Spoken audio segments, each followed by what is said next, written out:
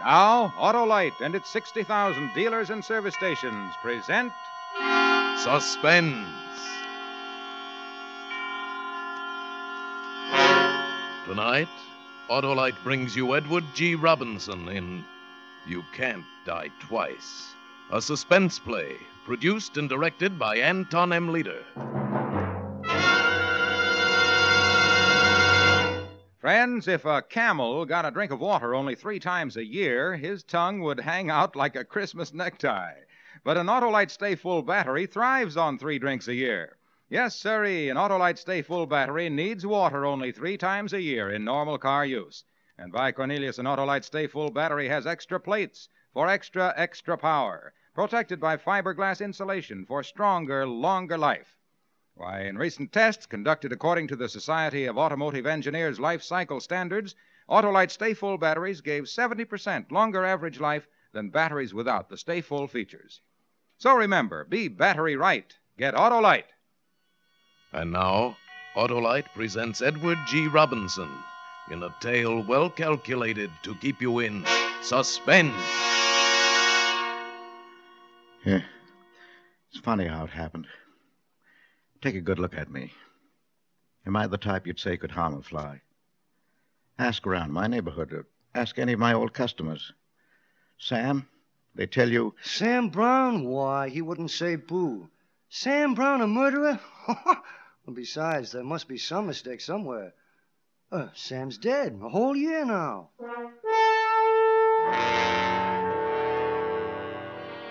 So that's what I want to explain, how it all happened. It all began that Sunday morning at home with my wife, Katie. Poor Katie. An April Fool.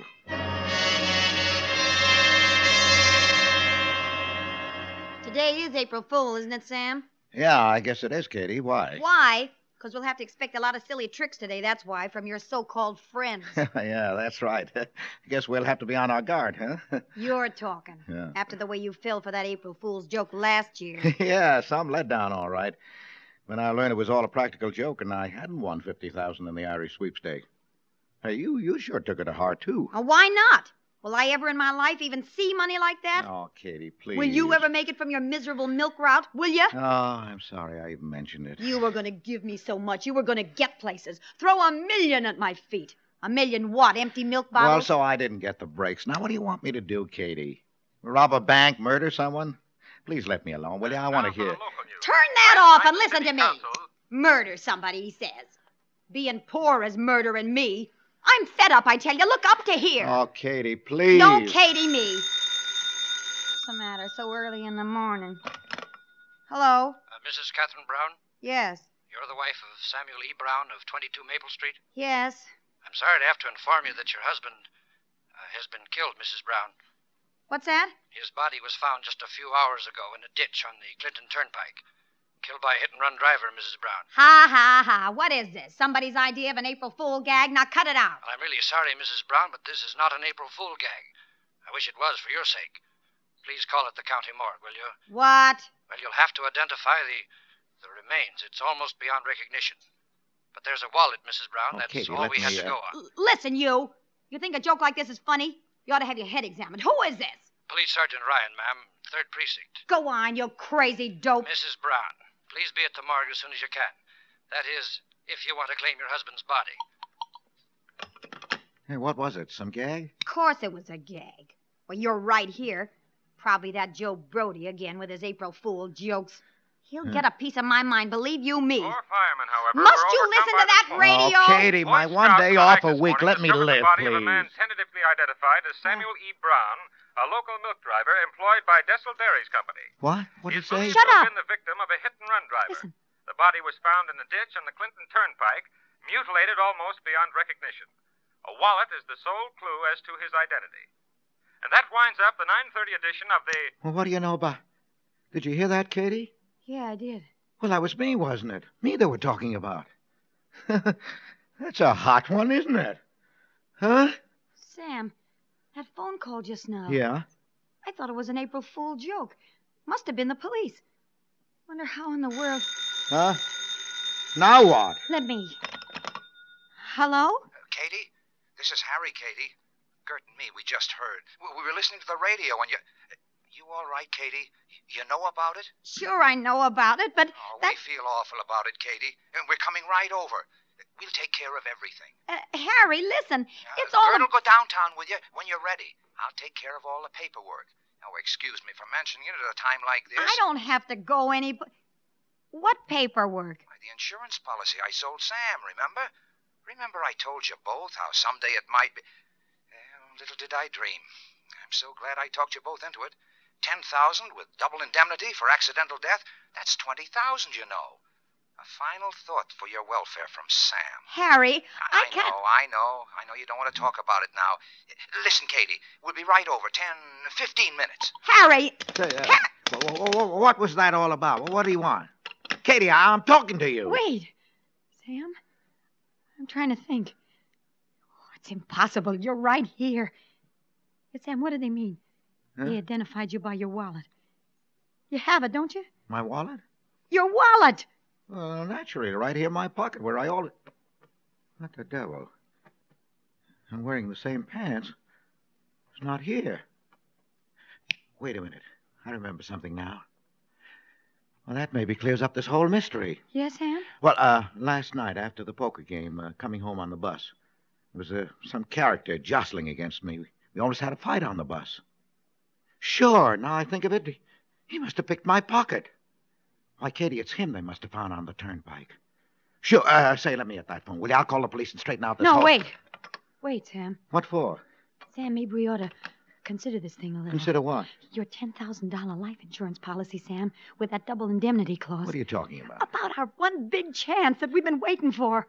Say, what are you driving at? Did anybody see you coming home last night? No, I don't think so. Why? Can't you understand? There's a body lying in the morgue. The only thing they got to go by was that wallet.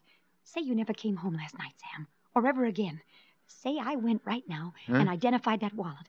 The insurance company would pay me $20,000, wouldn't they? Yes, I guess they would. Are you out of your mind? You could disappear right now. Go to Chicago, say, without being seen. I could write you general delivery. After a while, after I collect, I could join you there. Oh, no Kate. one will be the wiser.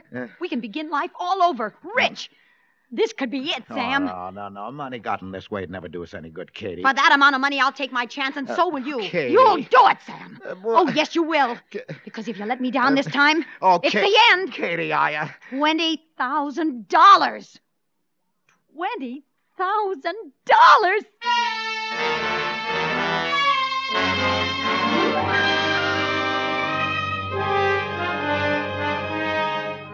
For Suspense, Autolite is bringing you Edward G. Robinson in radio's outstanding theater of thrills, Suspense.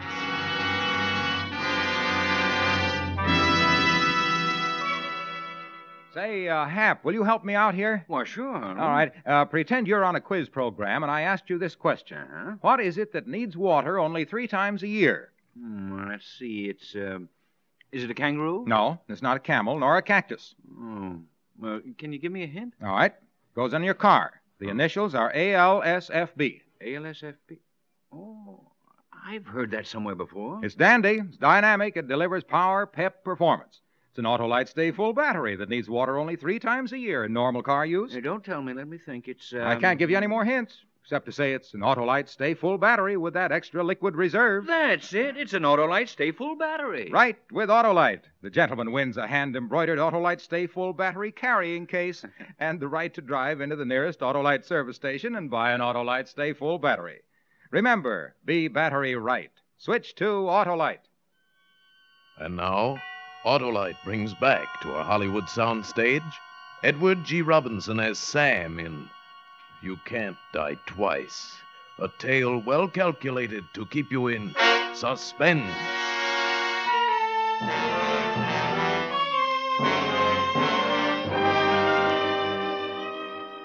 Katie always could make me jump through a hoop. Besides, I might as well admit it. I'm human. Show me the human can spit at that kind of money. Anyway, I snuck out of town that very day, got to Chicago, got me a crummy room under the name of Lionel Hendricks. Weeks went by and nothing happened. No news at all from Katie, and I got really frightened.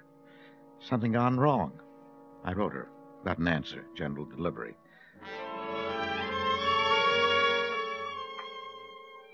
Hendricks. In answer to your inquiry, everything is proceeding smoothly. I'm advised that the delay on the transaction is because of its unusual nature. No more letters, please. Thank you for your interest sincerely.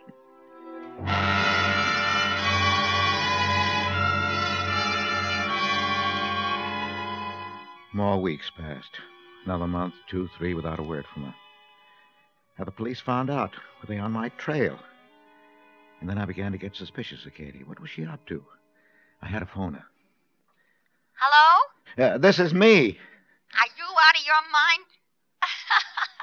Oh, it's you, Clara. Well, I had to talk to you. Why haven't you written? What are you up to?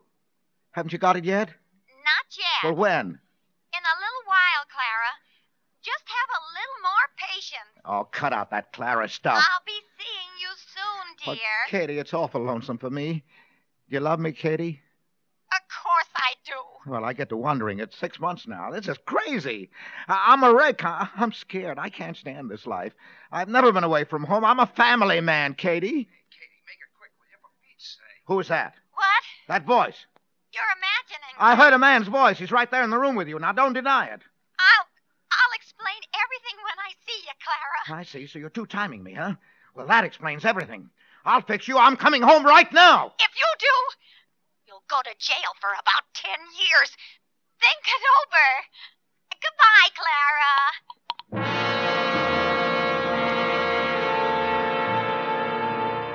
Clara. Hey, you see? What could I do? Anyway, that's when I started to drink. What else was there? There I was, all mixed up and alone.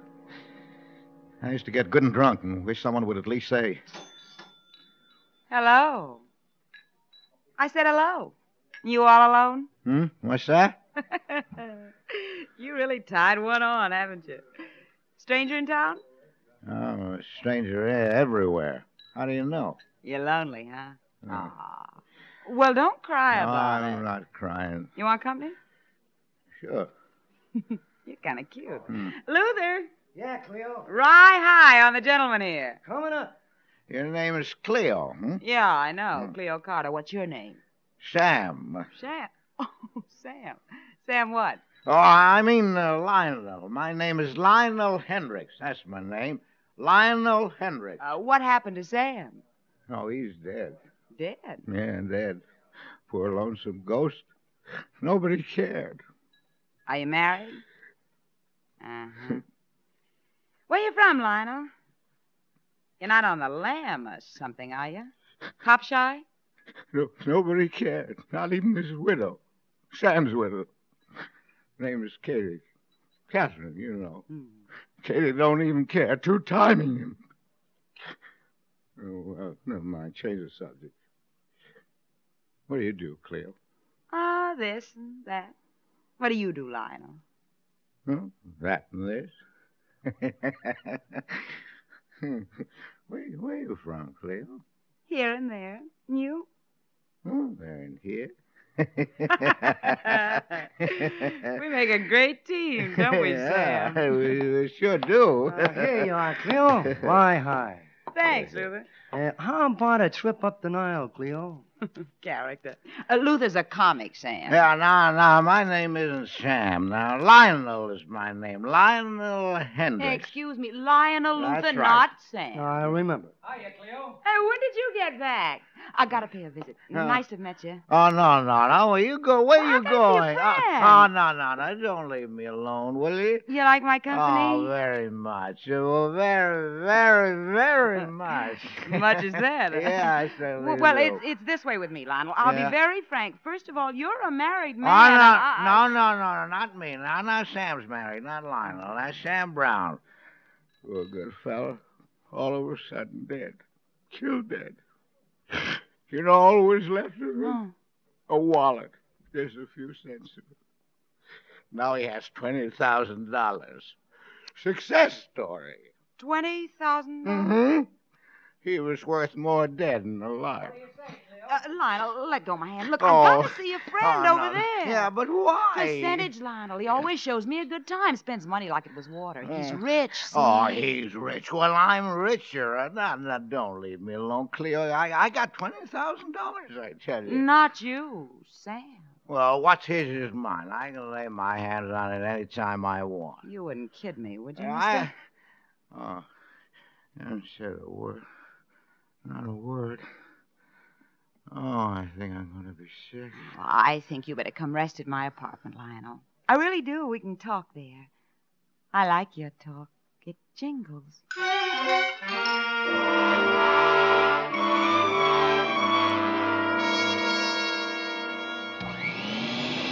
What? You awake, ain't you? Huh? What? Where am I? At little Cleo's, don't you remember? Just running the vacuum. All those butts you tumbled on the floor. Cleo? Cleo Carter. Took pity on you, let you sleep off a hangover on the couch here. Cleo. Are you forgotten? I remember. Guess what you need's a little drink, huh? Yeah. Well, it's on. Oh. You know why I'm laughing? I'm surprised at myself. Why? 'Cause I like you. I don't know when I ever felt this way before, so fast. Hmm? You said you felt the same way about me. Did you mean it, or was it that bottle talking? And I must have meant it, Cleo. All right, then.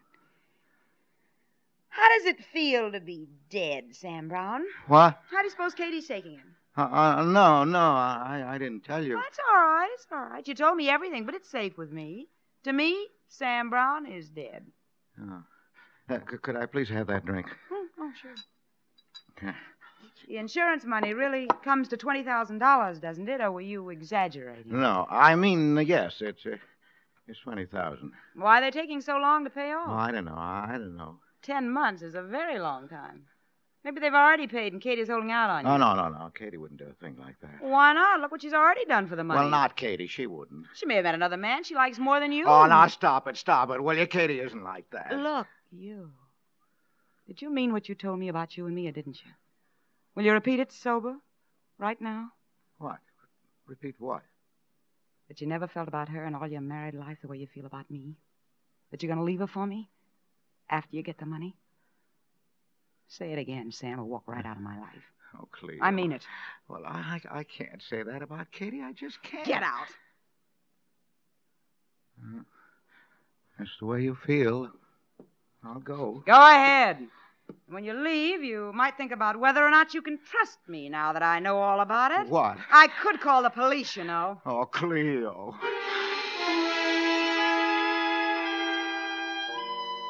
I never did know how to handle women. That was always my big trouble. Well, she could have called the cops, couldn't she? So I made up with her. Anyway, I had someone to talk to now. Maybe something would happen. It did. Oh, she was smart, that Cleo. You know, Sam, it'll be good to have $10,000 all at once. Yeah, sure will. Know what would be twice as good? 20,000. Wish for the moon, why don't you? My share's only 10. Your share's as much as you can get. You can get it all. No.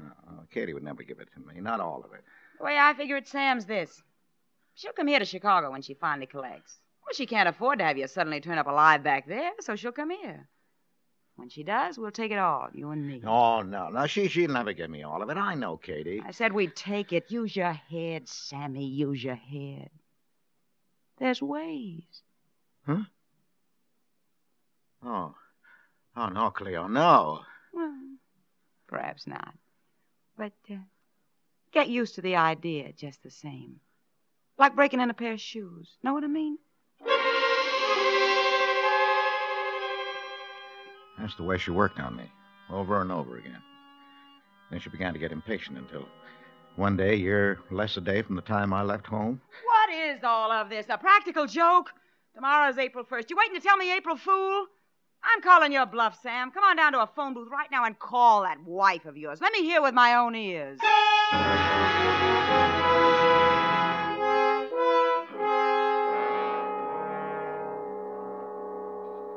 Hello?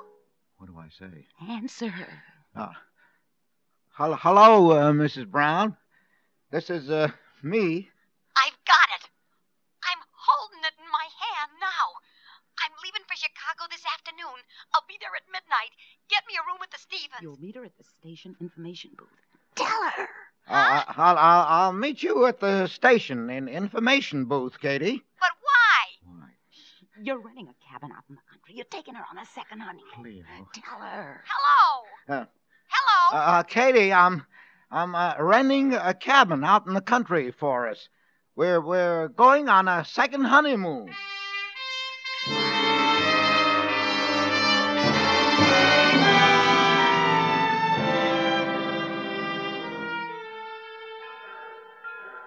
Oh, Cleo, I can't go through with it. Please change your mind. I'll give you just 15 minutes. I'll be hiding in the back of the car, and if you're not out there with her and the money in 15 minutes, I'll have every cop in Chicago looking for you. I mean it, Sam. Lionel! Thank you, Mr. Gate. Darling! Lion. Oh, Sam. My darling Sam. I'm so happy. Hello, Katie. Don't cry. You're crying, too. Oh, no. Sam. We're together again. Yeah. And we're rich. We're rich. Yeah. Oh, aren't you excited? Wasn't it worth waiting for? And no one suspects. I can't believe it. We have money and we're together. Here, let me take your bag. Yeah, hasn't been out of my hand the whole trip. It's all in here, in $100 bills. Well, no wonder it's so heavy. Come on, let's go quick. We're really going on a second honeymoon. Oh, Sam, I could die for joy.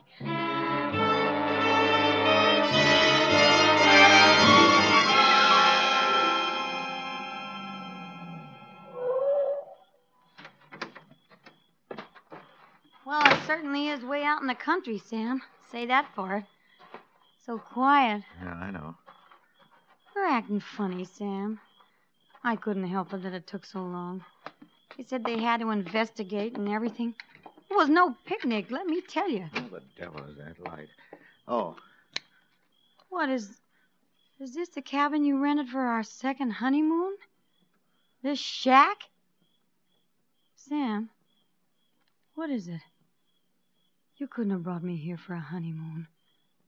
Why did you bring me here? Answer me, Sam. I'm leaving you, Katie. What? I'm leaving you. This is the end of our life together. But why? Yeah. Why? Open the bag and get out the money. Here. Now, you take half and I take half and we each go our way. Please, quick. How can you do that? I want my half now. You mean you want it What? all, Sam? Now, you said you'd let me handle it alone, Cleo. You promised not to interfere. You promised. So that's it. Another woman. Take the money out of the bag, Sam, and let's go. Oh, Sam. Oh, Katie. How could you do this to me? I loved you, Sam. I loved you. I wanted only your good. Believe me. Oh, Katie. Katie, don't cry. I can't stand seeing you cry. It hurts me. Sam. Katie. Sam! Huh? Get the money, Sam, all of it. Katie, I have to do this. Not 1 cent. Now, give it to me, Katie. Cleo, can't you keep half? Half? I'm keeping it all. Huh? And you know what else I'll do? I'll send the police a letter. Oh, no. And tell them everything. No, you wouldn't. Wouldn't I? Oh, wouldn't No. I, though? Kate, you don't mean that. Just try me. No, Go please, ahead. Katie. You might as well put down that wrench No, because Katie. I'm not scared of you. Not that much. I'll send them a letter with a whole story and your description and hers and everything. You won't. Ah! You won't. Because it's all your fault. All your fault. All your fault.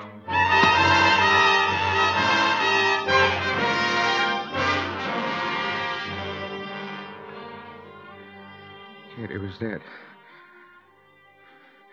I don't remember much of the ride back to Cleo's place with the police with the money on my lap. I was numb, exhausted. I collapsed on the floor of the apartment and fell asleep, cradling that valise, and it was past noon. I woke up. The valise was still in my arms, but it was open and the money was gone. So was Cleo. She wasn't there. She was gone. I was alone. Cleo.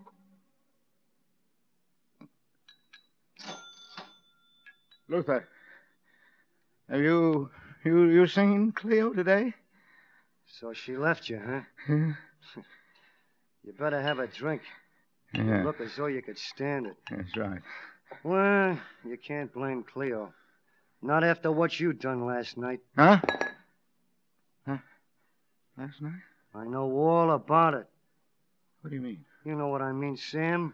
How can you live with yourself? I didn't do anything. Don't give me that. I know everything because I was there. No. You think no one was watching you, huh? But, Sam, I saw the whole thing from start to finish. You couldn't have. Can I, will you? If I done that, I couldn't live with myself for the rest of my life. It'll torture you, see? Now, stop it. You won't eat. You won't sleep. Because the memory of it'll always haunt you. No, stop it. It'll haunt you until the day you die. Unless you confess right here and now. No. Confess! All right, stop. I did it. I killed my wife.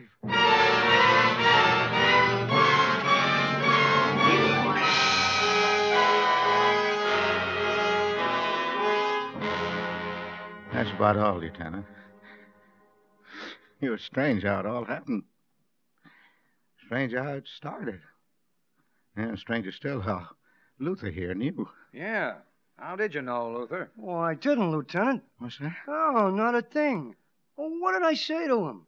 How can you live with yourself after last night? So what? Everyone done something last night they was ashamed of. Well, every night in the week. How was I to think this here guy committed murder? You see, Captain, all I was up to was Well, what's the date today? You get it now? I was just making what an April Fool joke. April Fool joke. April Fool.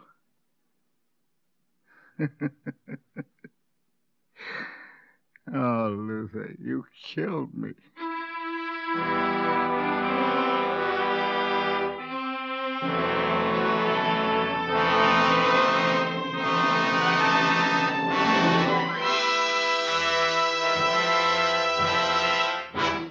Thank you, Edward G. Robinson, for a great suspense show. Your name, Wilcox? Yes, Mr. Robinson. You the fellow that keeps talking about Autolite stay-full batteries? Yes, Mr. Robinson. Well, I want one of those batteries in my car, see? Yes, Mr. Robinson. Can't you say anything but yes, Mr. Robinson? Yes, Mr. Robinson, I can say this. Stay-full batteries are made by Autolite men, who make over 400 products for cars, trucks, airplanes, and boats in 28 Autolite plants from coast to coast. Yes, sirree, and Autolite also makes complete electrical systems for many makes of America's finest cars. Batteries, spark plugs, generators, starting motors, coils, distributors. All ignition engineered to fit together perfectly, work together perfectly, because they're a perfect team. So, folks, don't accept electrical parts that are supposed to be as good. Ask for and insist on Autolite, original factory parts, at your neighborhood service station, car dealer, garage, or repair shop. Remember, you're always right with Autolite.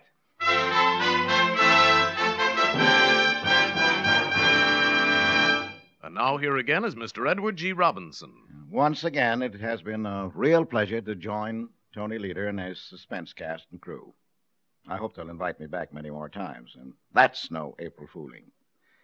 I know, too, that all of you are going to be as anxious as I am to hear next week's show when radio's outstanding theater of thrills will present Ronald Coleman in The Noose of Coincidence, another gripping study in Suspense! Edward G. Robinson will soon be seen starring in the 20th Century Fox production, The House of Strangers. Tonight's suspense play was written by Joseph Ruskall and prepared for suspense by Walter Newman. Music was composed by Lucien Morawek and conducted by Lud Gluskin. The entire production was under the direction of Anton M. Leader. In the coming weeks, Suspense will present such stars as Edmund Gwenn, Bob Hope, Mickey Rooney, and many others. Next Thursday, same time, hear Ronald Coleman in The Noose of Coincidence. You can buy Autolite stay-full batteries, Autolite resistor spark plugs, Autolite electrical parts at your neighborhood Autolite dealers. Switch to Autolite. Good night. This is CBS, the Columbia Broadcasting System.